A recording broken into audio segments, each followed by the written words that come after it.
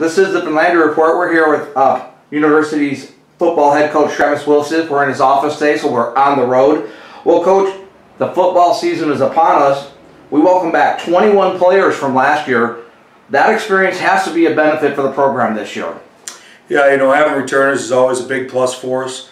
We have a lot of guys. That 21, I think everybody got some playing time. We got 4 seniors who've all had pretty good playing time. So, we got an experienced bunch group, which I feel excited about. These are my thoughts, Coach. You can tell me if I'm wrong, which I probably will be, but we never know. We lose our quarterback, but we have some solid players back at the other positions. Kenny Kujaba, or Kuyaba. I got that one right.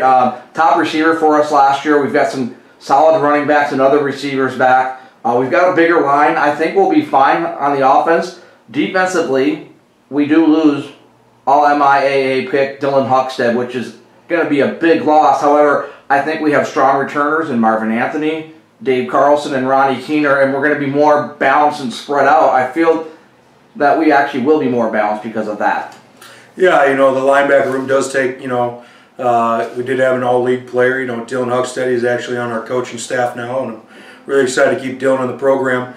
But there's a lot of good group of young guys in that room, as well as some veterans. Charles McDowell's in that mix, and he played last year as well. I think the linebacker room is going to be very strong for us this year.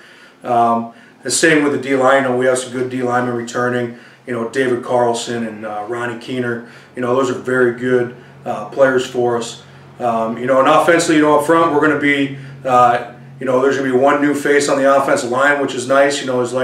It's good for the offensive line to have that congruity growing forward. And Kenny, Kenny was he was our offensive player of the year last year. We're really looking forward to him taking that next jump for us here. And we got some nice backs coming. A new quarterback is named Darren Johnson, and Darren Johnson is going to be a great player for us with his feet, so as well as his arms. So I'm really excited to see what we're going to put on the field on Saturday offensively. So speaking of Saturday, we take on a familiar opponent, Concordia, Wisconsin. The Falcons had a strong year last year at 7-3. They've got their top rusher back, 3 of their top 4 receivers. However, they do lose the quarterback, Aaron Nixon, who threw for almost 2,600 yards, and their top receiver, Josh Sanders, who had 56 catches for nearly 900 yards. And on defense, they have their top 3 tacklers back, led by Dwayne Rackard, who had 96. So what are the thoughts there coming in this first game? Yeah, they had a really strong year last year. They took second in the league. We played the first and the second ranked team out of the NAC last year. Both were great opponents, and Concordia, they're going to be strong. They're going to be probably a similar kind of offensive attack where the quarterback's going to be a good rusher as well as a good passer. They have a wide receiver, number 1. He's a really quick and shifty guy. We got to take care of him on game day. Defensively, number 10 there, Rackard, he played against us last year, and he's a big boy that plays linebacker, and he's a pretty good football player.